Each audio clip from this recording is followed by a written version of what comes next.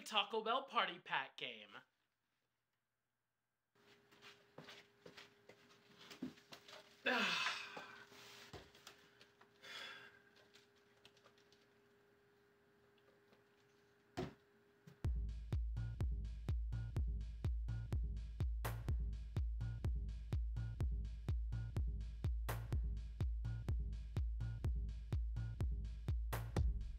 Hello friends, it's me, Ricardo, and I'm back here, again, to tell you about one of my favorite games. As you can tell, you might notice a theme here. Well, yeah, you're not wrong. It's also one of the best videos I get to make, because not only did I eat so much to make this video, which I'm full, I'm stuffed, but it's also a little callback to nostalgia, because before I worked at Dragon's Lair, I used to work for this company. And let me tell you, it's been a journey. And it's kind of funny seeing it go full circle, where now that I'm working somewhere else, I get to relive my entire journey. And I get to present to you guys the Taco Bell Party Pack card game, brought to you by your friends at Taco Bell and published by Ravensburger. Let's unbox this bad boy after we take a good sip out of our drinks and have a chalupa,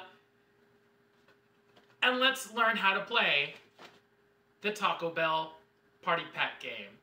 The Taco Bell Party Pack card game comes in a very nice box that's actually made out of a similar material as their Craving Steel boxes, surprisingly.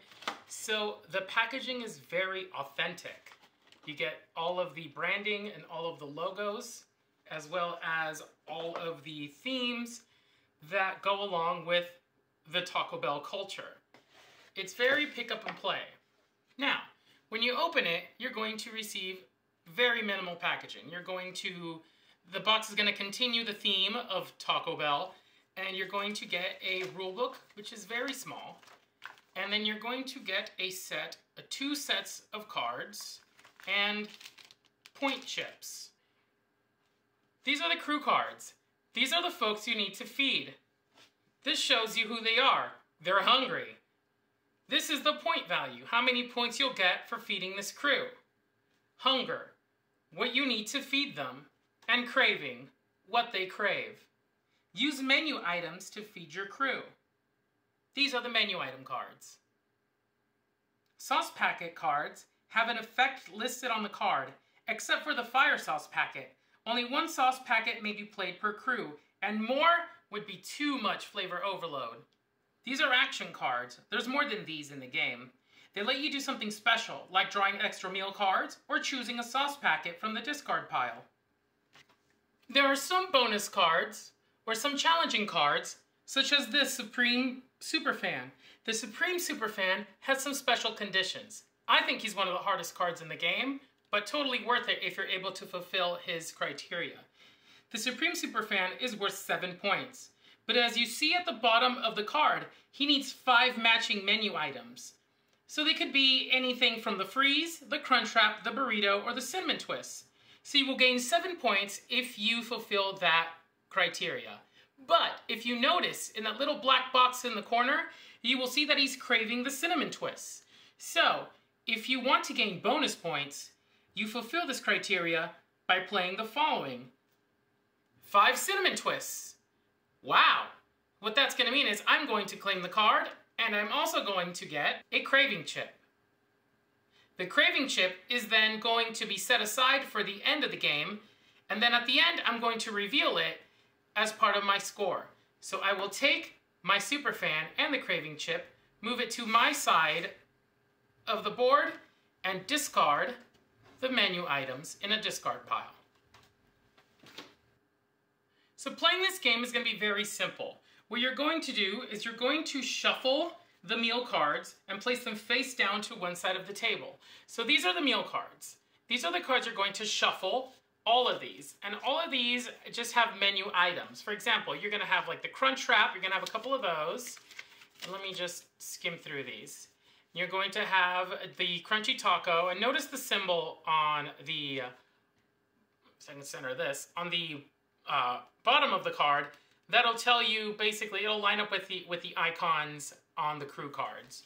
And what these sauce cards can do is they are basically like power-up bonus action cards that you can trigger when you play your cards to claim characters. Point chips, you deal 3 per player, and they sit on the side, and they have randomized numbers on one side and a chip design on the back. You're going to deal 3 per player and place them with their chips side facing up. So I'm simulating a 2-player game. I'm playing with Ricky Minaj, which is the Taco Bell employee that I will be playing as, and then me, Ricardo. So there are 6 chips here. I'm going to set these aside, and anytime you claim a Taco Bell Cravings reward, you will claim this card as well as a bonus chip that will go to your board or to you. And at the end of the game, you will reveal your points, you will add up your total, and whoever gets the most points wins. It's that simple. You're going to shuffle the deck of meal cards, and then you're going to deal 10 cards per player. Shuffle the crew cards and place them face down in the center of the table. Draw 6 crew cards and place them face up next to the crew deck. Have each player draw 10 meal cards into their hand. Don't let other players see what's in your hand. Don't let them do that. Shuffle the crave chips. Choose 3 per player at random, keeping them face down, and put the rest in the box. The player who ate Taco Bell most recently goes first. When in doubt, the youngest player goes first.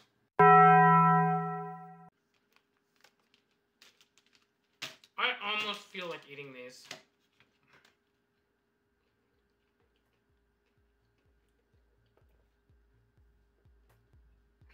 And that's how you play the Taco Bell Party Pack game. Until next time, I'm Ricky Minaj. Now I'm gonna go run like 10 miles.